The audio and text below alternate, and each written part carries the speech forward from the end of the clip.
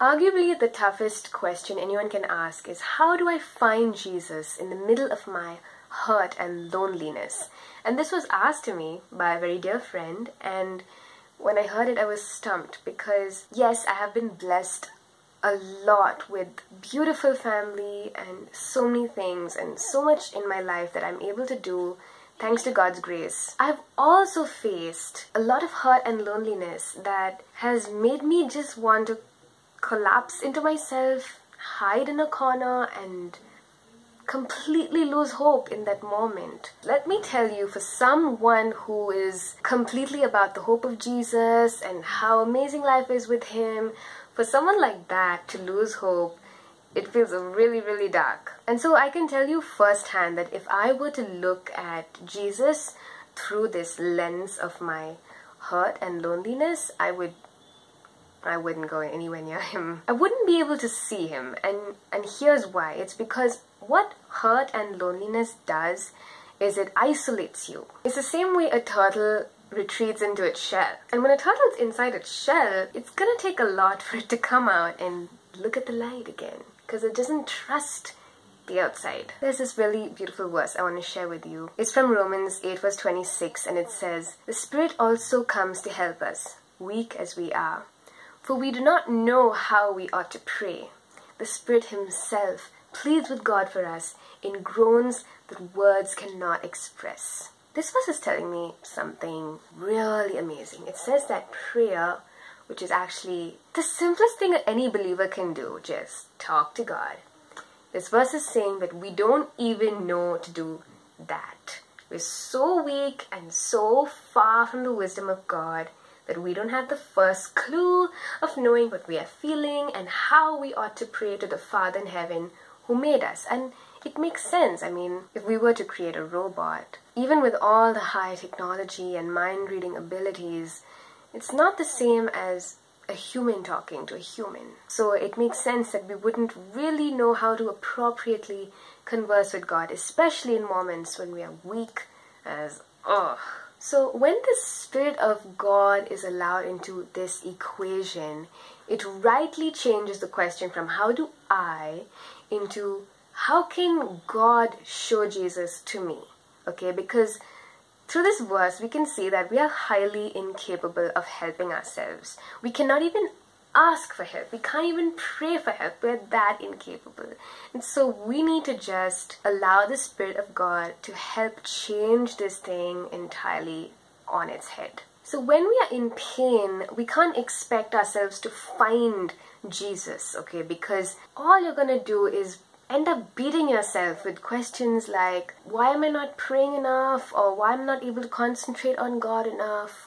Why can't I read my Bible? These kind of questions that just make you feel you're not good enough, and it further makes you retreat into your shell. What we need to do first is acknowledge this all is way beyond you. We are pretty amazing human beings, I'll give us that.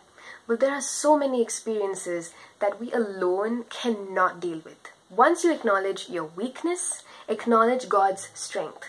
So now the burden isn't on you to find Jesus or to get help. Shift your focus. Go to a hill, look down a valley, see the greatness of God, not the greatness of your pain. And I'm going to give you another verse to help. It's in Psalms 55 verse 22, which says, "Throw your burden upon the Lord, and He will take care of you.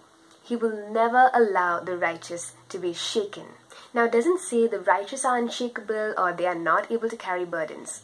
We carry burdens all the time, and all the time we are shaken. What it's saying is throw your burden upon the Lord, and then the Lord will not allow you to be shaken. This burden is the thing that is shaking you, and He's saying, child, give it to me. It's made for me, not you. I didn't make you with the ability to carry this burden. I'm here to help you, and you need to give this burden to me if you want that help. But how exactly do you go about this?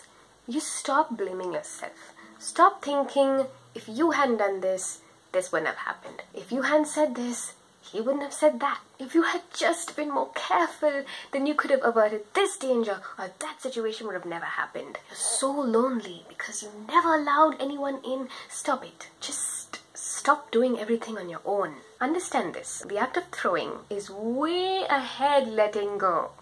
I have let go plenty of times. Let's let go something. Okay, I let go this. But it's right here. I can pick it back up. And I let go again. And I'm fine and I'm free. But as soon as a moment of vulnerability comes, it's right here. Throwing means you gather everything. Throw it way out of your reach into the arms of God. Okay, it's not throwing to someone who can then backfire it upon you, or it's not throwing into some kind of weird twisted river which will give it back to you with its waves. Not river, that would be an ocean. The truth is, nothing can handle this burden except God, and you need to throw it to Him, and He will deal with it. He will not just carry it, but He's going to deal with it in a way that it needs to be dealt with, and in a way that you cannot. It's a great advantage, I think, that we get to throw our burden to God and we don't have to carry it. Believe me, it's much easier saying it than actually doing it. I've taken years to throw some of my burdens. Forget let go, but to actually throw it away, it's really tough. But you need to realize this burden is not meant for you. It's not meant to be something that you should keep bothering yourself with, and it keeps stunting your growth. And yes, we have wounds and we have hurt and pain.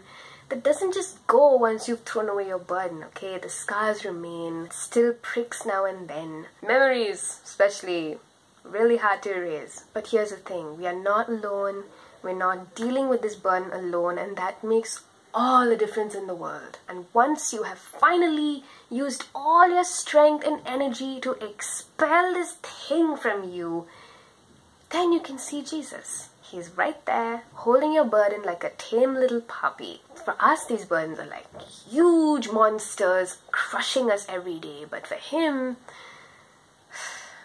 He's our God. He knows how to deal with our problems, okay? He's been dealing with us, so... And now, since you've given Jesus the responsibility of taking care of you, He can finally prove to you how His strength is made perfect in your weakness. I know this is a lot to swallow. It's easy to say and it's hard to do, but it's infinitely better than being constantly stuck in this hurt and loneliness. I hope this helped you. Feel free to email me at the email that I've given in the description below. I'm Vihan Damaris on Serious Sundays, signing off. And I'll see you tomorrow on Miraculous Mondays. Miraculous Mondays.